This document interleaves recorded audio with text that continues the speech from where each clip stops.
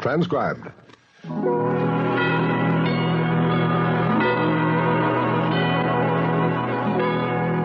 Schlitz, the beer that made Milwaukee famous, presents The Halls of Ivy, starring Mr. and Mrs. Ronald Colman.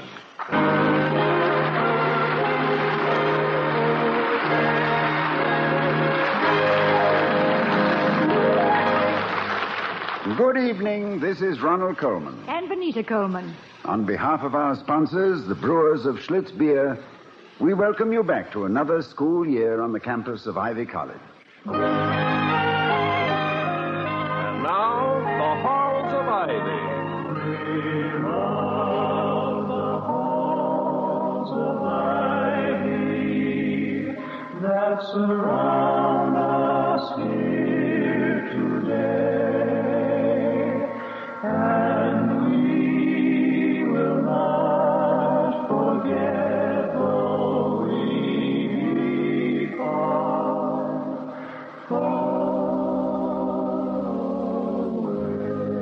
Welcome again to Ivy. Ivy College, that is, in the town of Ivy, USA, which is still in the throes of settling down to the academic year. The professors are still scanning new faces for signs of concealed intelligence. The football coaches and the co-eds are estimating the approximate number of attempted passes in the coming season. And the Board of Governors is rechecking its list of wealthy alumni. Object, sentimental extortion. As Ivy's president, Dr. William Todd Hunter Hall, says to his wife, the former Victoria Cromwell of the London stage, at this time of the year, I feel like the director of the mint, taking in raw metal to be turned out as coin of the realm, stamped to a certain pattern, but put to a million various uses. At least that's what he intends to say as soon as she gets off the telephone. Well, I'd simply love to, Eddie. But let's wait till school settles down a bit, shall we? Oh, no, darling, I'm sure he won't mind. Yeah, I know a few days in New York with you will be wonderful fun. Well, come over for lunch Friday. We'll talk about it. Yes. Bye, Eddie. Hello, Toddy, dear. I was wondering when you... what's the matter? Oh, nothing, really. I was simply wondering how I could pry into your affairs long enough to learn who Eddie is.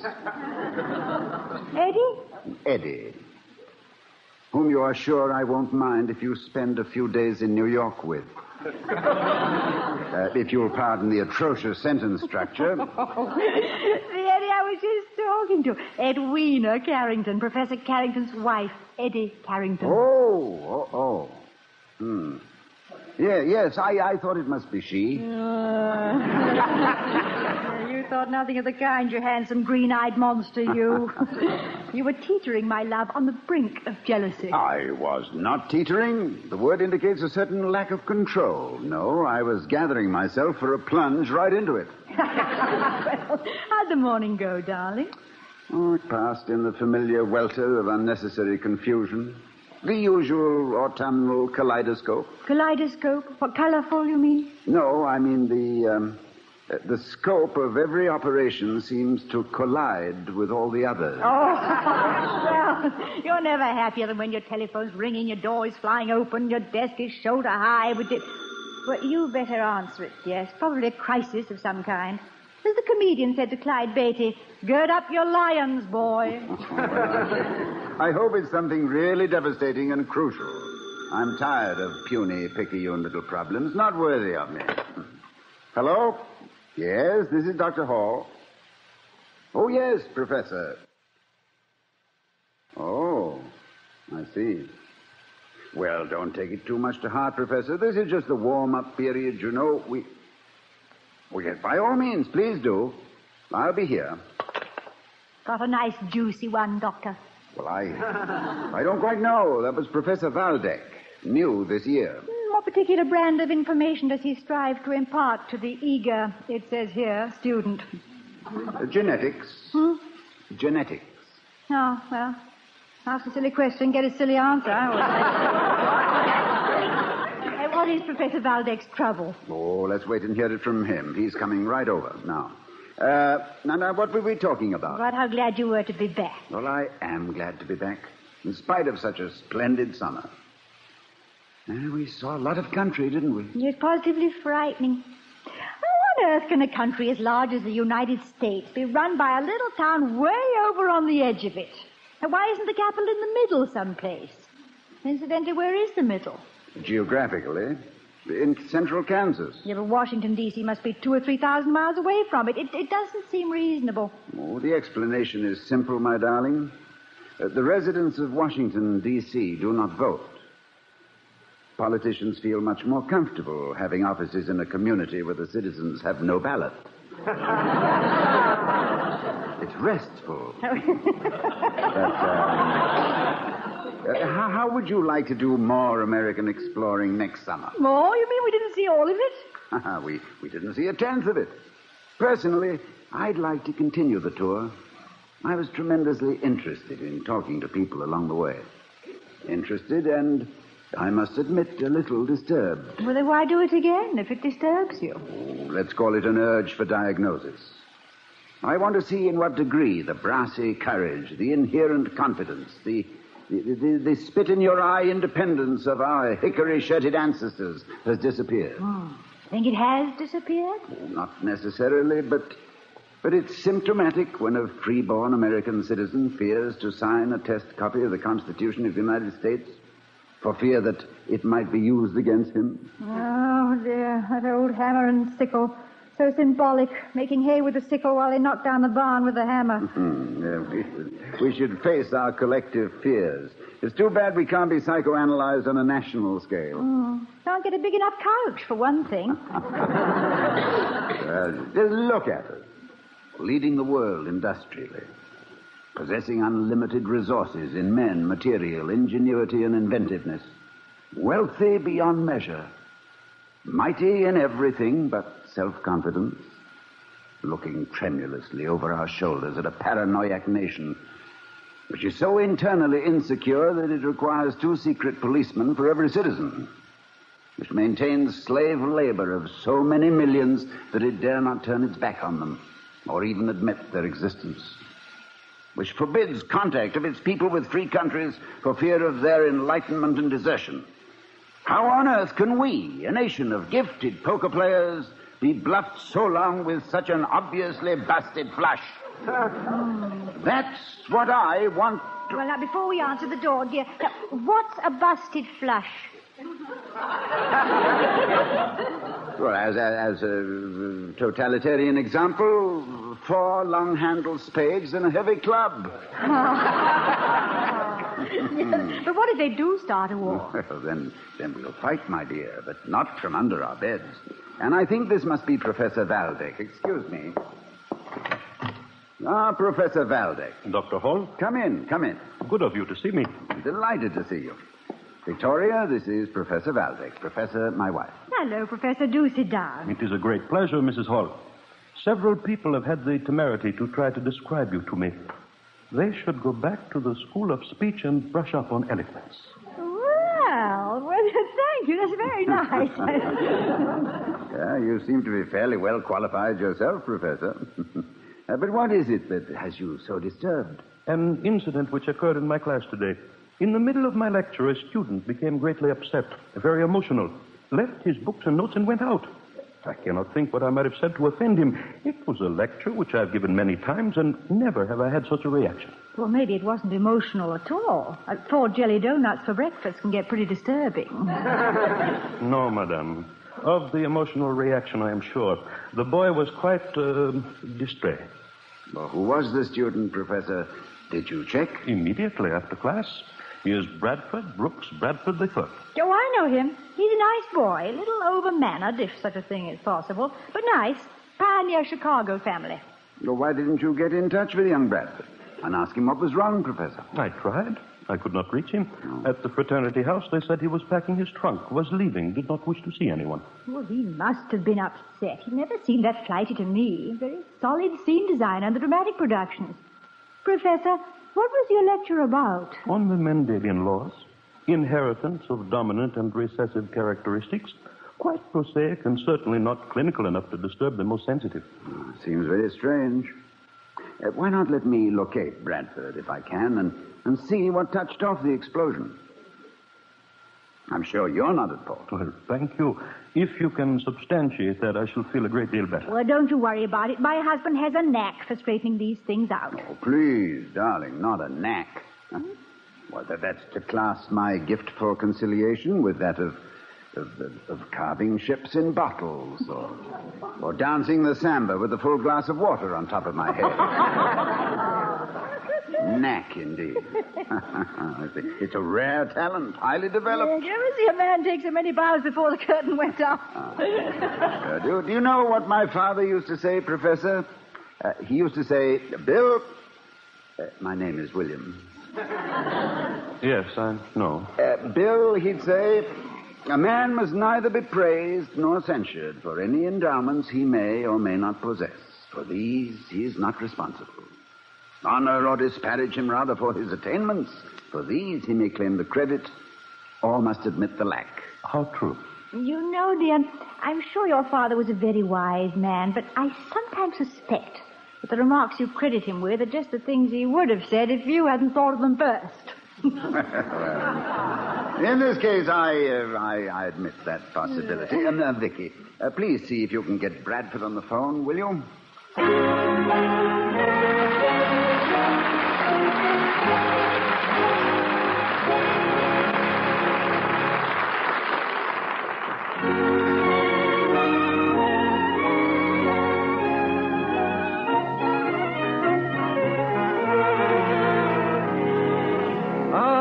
October. That invigorating crispness in the air, the silent white clouds and the clean blue sky.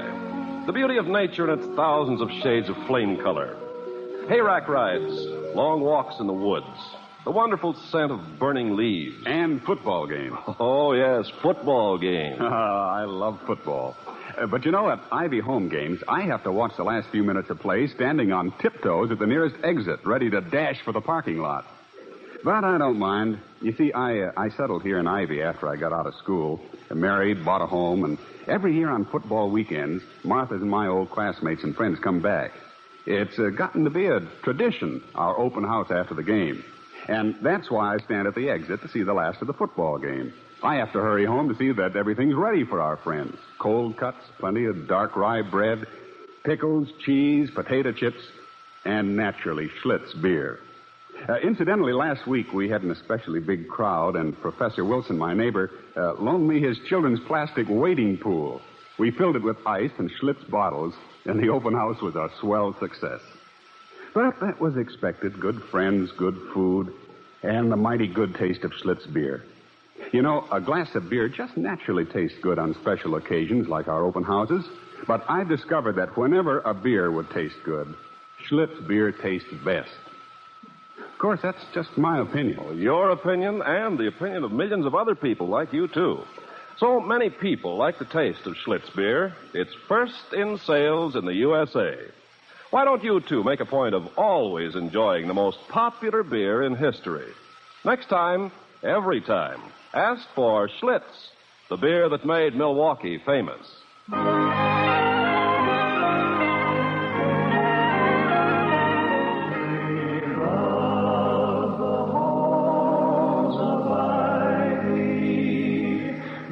Surround us here today. As we return to the halls of Ivy, we find President and Mrs. Hall awaiting the arrival of Bradford Brooks Bradford, the student who left Professor Valdek's genetics class in an unexplained flurry of emotion. You say you've met young Bradford, Victoria? He's a nice boy, a little supercilious in a well-mannered way. Crew cut, meticulously dressed. By the way, why crew? I beg your pardon, darling? Crew cut. Why is it called crew cut? I presume because a college rowing team started using short haircuts to cut down wind resistance. And keep their forelocks from obstructing their view of the coxswain. Flinging back an errant cowlick 40 strokes from the finish line would certainly be no help to the rhythm. Unless, of course, the entire crew toss their heads in unison. But then it might look to the spectators like a mass tantrum. Well, thank you. One reason I love you, dear, is that you always have an answer. Well, I try. If I lack authentic information, I find simple logic quite helpful. Incidentally, this summer I found another reason why I love you. Did you? It suddenly occurred to me what a wonderful instinct you have for companionship. You mean I don't yakety-yak all the time? That's part of it. I remember that for 107 miles across the state of Utah, you uttered just 13 words. You said, "Did you know, dear, that we've been out of gas for some time?" I didn't say that until we were going downhill with the filling station at the bottom. You were wonderful, wonderful. You're one of those rare women who respect a man's occasional need for solitude. I don't think women constitutionally are equipped to cope with it. Oh, yes, they are. But personally, I love solitude, particularly if I'm with you. Yeah, thank you. What I mean is that men, like little boys, must run away from home now and then. It's a compulsion.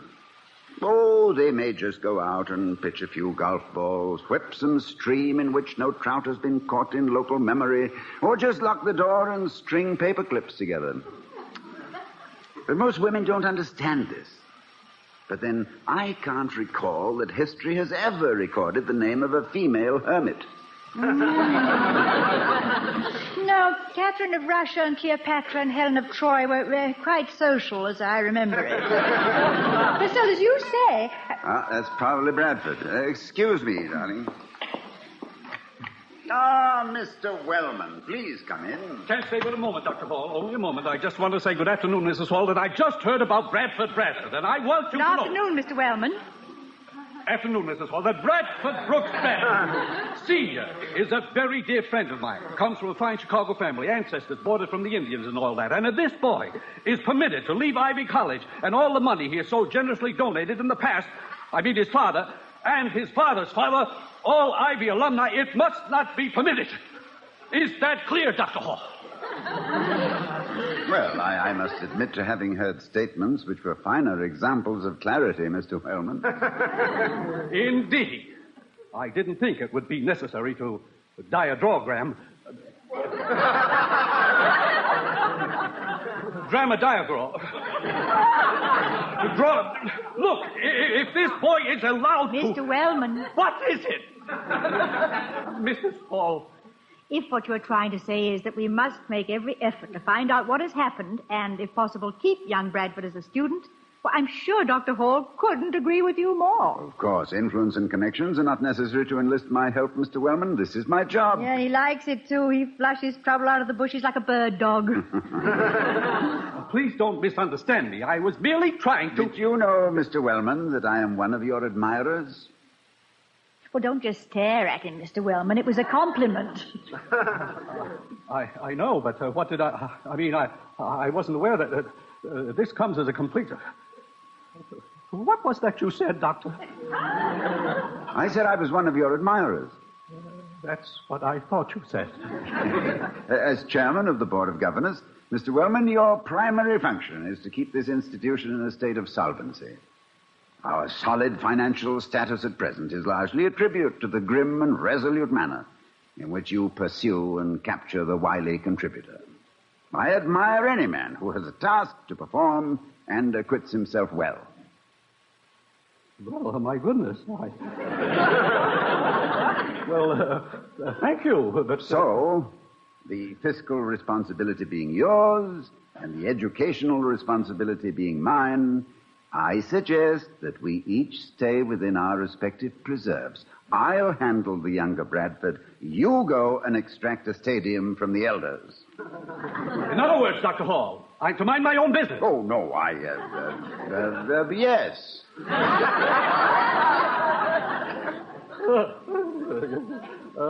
Very well. I guess I sort of admire you, too, Dr. Hall. Any employee, and don't ever forget you are one, any employee who has the visceral integrity? I was thinking of a shorter word. Yes, the visceral integrity to tell the chairman of the board to mind his own business is, let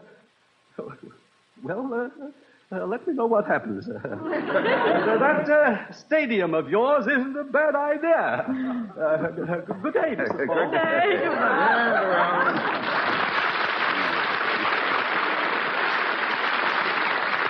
Well, now that he's had a pat on the head, he'll go and work harder than ever for donations. Sort of wagging his toil, as it were, you know. No. Wagging his toil. Yes. Vicky, my love. I suppose that's Clarence back for another kind word? No, Clarence is much too astute to expect it twice in one day, from me at least. Well, in that case, I'll let Mr. Bradford in. Hello, Brad. Come in, please. Well, thanks, Mrs. Hall. Dr. Hall here? Yes, I'm expecting you. Brad, I don't think you've ever met Dr. Hall. Ah, welcome to the powerhouse, Bradford. Thank you, sir. Well, sit down. Now, can I get you gentlemen something cold and wet or something hot and fragrant? Not for me, thank you, Mrs. Hall. And don't leave on my account. Oh, yes, it might help to have another opinion. Although what there is to have an opinion about, I'm sure I don't know. Professor Valdek seems to think he said something either disturbing or offensive to you in his class. Oh, it wasn't his fault, sir. I'm sure it was just a routine lecture, but, well, it gave me a bad shock. In what way? Well, I suddenly discovered I'm a phony. I've been masquerading all my life. Bradford Brooks Bradford III. A lot of malarkey. I don't know who I am. I'm suddenly Nameless Joe, the doorstep kid. I'm afraid this is a little beyond my comprehension. Exactly what was it in the lecture which led you to this sudden loss of identity? You know the Mendelian law, Dr. Hall. Yes, a natural law which relates to the inheritance of certain characteristics worked out by Gregor Johann Mendel, the Austrian biologist. Born 1822, died 1884. Yes, but... Why, Vicky, how did you... Well, I looked it up this afternoon. Go on, Brad. Well, I've always been rather proud of my family, Dr. Hall. Being Bradford Brooks Bradford was important to me, and I don't think I'm a snob either. Oh, of course not. There's a certain proper pride in good stock and good breeding if you try to live up to it. Well, that's what I mean, sir. My family were Mayflower stock. Well, I'm glad to meet one of our passengers. My ancestors built the boat. Thanks for the ride, Mrs. Hall. Anyway, this morning, that was all shot out from under me. According to Professor Valdek and Mendel, two parents with clear blue eyes, a recessive characteristic, cannot have a child with brown eyes. Ah, clear blue eyes. Yes, quite rare. Very few people have clear blue eyes. I know, Dr. Hall, but it happens that both of my parents have them. Now, sir, will you look at my eyes? Brown, aren't they? You understand what that means? Oh, I can see the possibility that you were adopted. Yes, adopted. A waif. It's a kind of a poke in the teeth, Doctor, to be somebody all these years, a member of a distinguished family, a man with a background and everything, and then suddenly discover that you're a nobody, a foundling. Now I got to go home and find out just who and what I am. Why? Why? Well, Mrs. Hall, how can you ask why? I've just explained. Excuse me, Bradford. Sir? I think Mrs. Hall's question, brief as it was, is quite pertinent. You know who you are, apparently. You're the adopted son of the Bradfords of Chicago, who took you and cared for you all these years because they wanted you and loved you. Have you ever had the feeling that they were not your real parents? Of course not. That's why this is such a shock. Well, then that pretty well shows the affection they have for you, doesn't it? As far as they're concerned, you are Bradford Brooks Bradford. In this case, the biological aspect is a recessive characteristic. It becomes an academic matter entirely. You see, in present-day adoptions, it's the usual custom, I believe, to inform the child of his adoption at the earliest possible time. I know, but... Does the fact that it was not the custom at the time of your adoption, does that justify your confronting your foster parents and challenging them, accusing them? Well, I don't know. Now, that's about who you are, Brad. Now, let's take what you are. All right. What am I? Well, the answer to that's quite obvious. You're a healthy, good-looking young man with pleasant manners, and, I'm told, a genuine talent for stage design. Do you realize what an opportunity you have to further distinguish the name of Bradford by means of your own ability and character? You mean that, really? Well, I can think of no greater satisfaction than to bring a little added glory to the names of the people who have given you so much. Blue eyes or brown eyes, what does the color matter when they are filled with love and pride? You certainly make it seem kind of unimportant that I was adopted. It is unimportant, Brad. Don't be a happy little descendant. Be a big, proud ancestor. I'd like to say one more thing. Mrs. Hall and I spent the summer touring America. A great country, Brad. It was built by great people, including the Bradfords. You know what made them great? A spirit of freedom and independence and a disregard for binding tradition. Daniel Boone, Davy Crockett, Kit Carson, Lewis and Clark, who were their families? Who knows?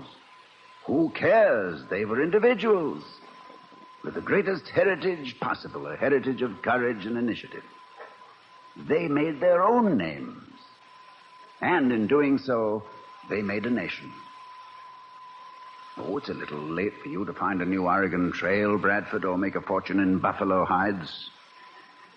But the chance you have of making the third Bradford Brooks Bradford a great name in the world is spread right out before you.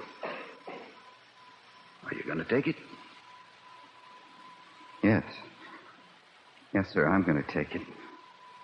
Thank you. No, don't thank me, my boy. Thank those kind and generous people who sent you here, the Bradfords, who invested their good name and faith in what begins to look like a gilt-edged security.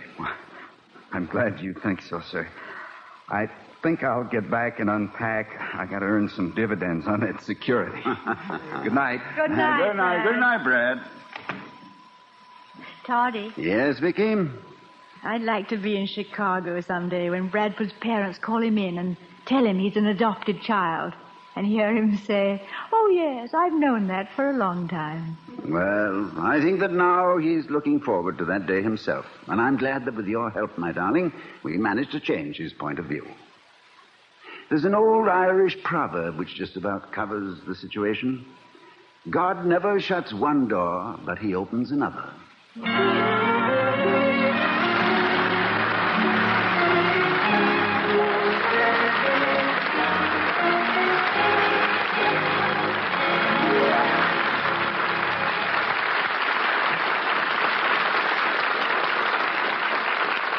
The Halls of Ivy, starring Mr. and Mrs. Ronald Colman, has been presented by Schlitz, the beer that made Milwaukee famous. The taste of Schlitz, the taste that so many people like so much, has made Schlitz beer first in sales in the USA. Why don't you, too, enjoy the most popular beer in history? Next time, every time, ask for Schlitz beer. Now, here again are Mr. and Mrs. Ronald Colman. Good night, everybody. Good night from all of us and our sponsor, the Brewers of Schlitz Beer. Join us again next week here on Ivy Campus, won't you? Good night. Good night.